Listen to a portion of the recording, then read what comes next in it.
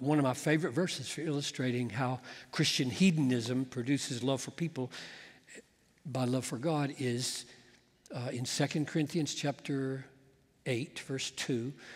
It says that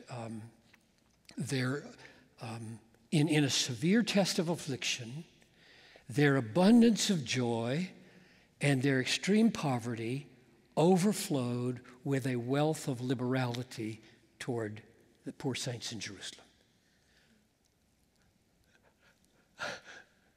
So you've got extreme poverty and you've got extreme affliction. So you don't have what you do need and you're getting beat up because you just become a Christian, and this abundance of joy is just, it's like a volcano in the midst of those two. This is not prosperity preaching, right? This is joy. This verse 1 says it's coming from grace. It's coming down. Your sins are forgiven. You're adopted into God's family. I can't believe I'm a child of God. My sins are forgiven. I'm going to heaven. Hallelujah. Take another offering. That's exactly what they say. They give once and then they plead with him. They'll take another offering. So where did that generosity come from? It just says it so plainly.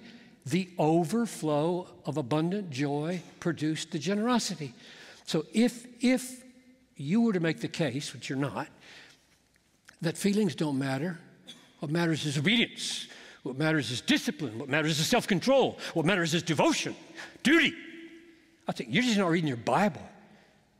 And you are denying what 2 Corinthians 8:2 says is the fountain of generosity for the poor in Jerusalem.